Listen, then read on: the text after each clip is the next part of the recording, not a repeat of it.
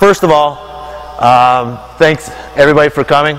I'm going to tell you a little bit how this has evolved over the years running this. I am a man-to-man defense coach to the bone. I love running man-to-man. And I've always told my players that I think playing a zone defense is cheating. I don't like doing it.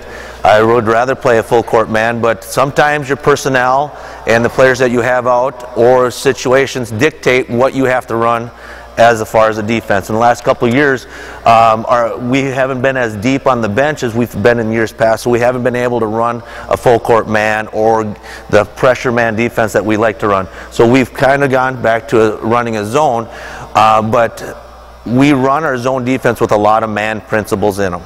And we'll go through and talk about that. When we set up, give me two guys up on top, just a regular zone, 2-3 zone defense, and we have you guys run the offense on the outside to begin with. So give me a guy on top, give me two wings.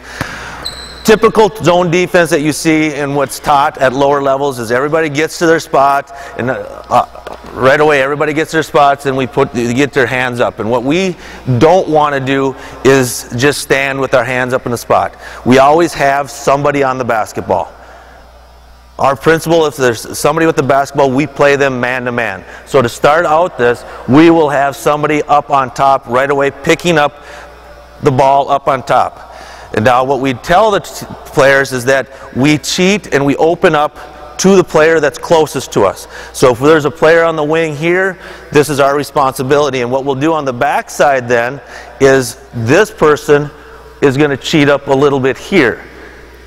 We're not going to deny the pass to the wing, but we're going to be in a position where it's a step and a closeout. So I don't want my girls standing on the block, hands in the air, just waiting for the pass to be made. So we're going to be up here, flat to the ball. Now the other thing we teach them is we don't just stand and stare at the basketball. And you'll see a lot of teams where they run their zone defense. Hands are up. All five sets of eyes are on the basketball. And that's the last thing that I teach my players that I want them to do. We always flatten out to the ball, and we always see cutters coming, so that we're always prepared. Because what happens in a zone defense when they try to break the zone, everybody flashes somebody to the high post, or somebody flashes somebody to the low post. So we're always open up to the basketball like this. Coach Clausen, could you stand up, come out here, and be the bottom person here? Now, if we have a post here, we're still up here. Now, we're just going to cheat down a little bit to wherever the post is, and generally they'll have somebody on the block here or out here. Now we're matched up. Everybody has a responsibility. Everybody's a step and a closeout to a pass. Now if they set up with the high post, Coach Clausen, come up here. If they set up with the high post, we're still doing the same thing. Now all we're going to do is we're going to tell our middle girl to come up, and we're going to defend here, and then we adjust down here.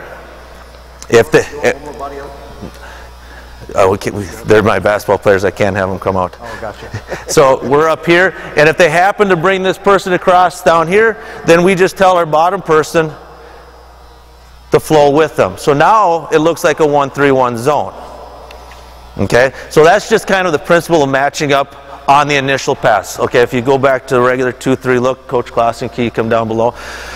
The one thing that we do that makes this a little bit different, say we have a pass to the wing here.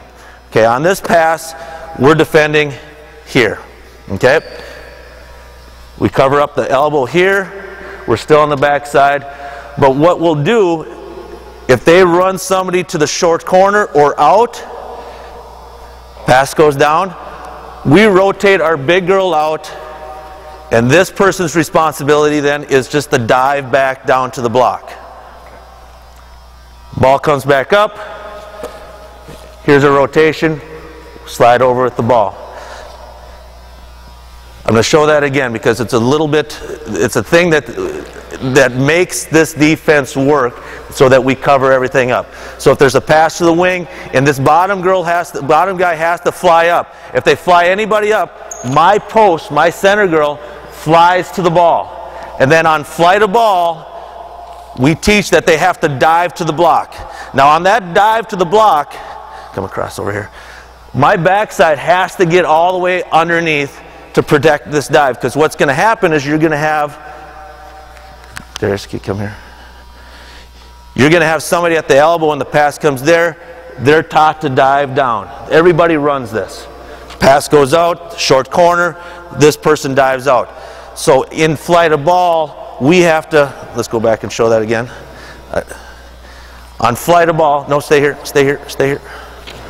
On flight of ball, pass goes there, we step up, we cover up here, pass goes there, fly out, dive down, and we're across until this person gets back down, we cover up, now we recover across.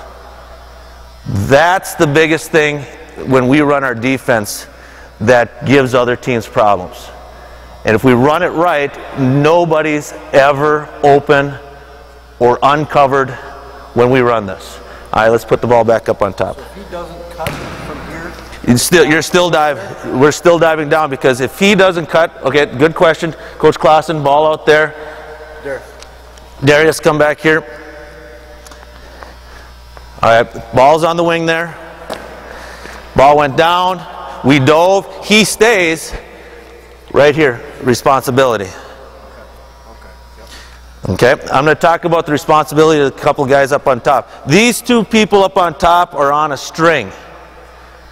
If the ball is on the wing and this person's out on the ball, we're covering up the elbow. If he sinks back in to cover this up, he drops back. They're just on a string with each other, covering up the high post. Okay?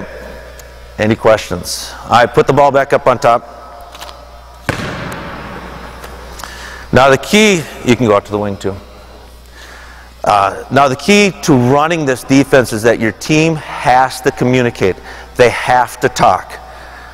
When we are playing good defense and we're holding teams to bad shots, it's because we're communicating on defense.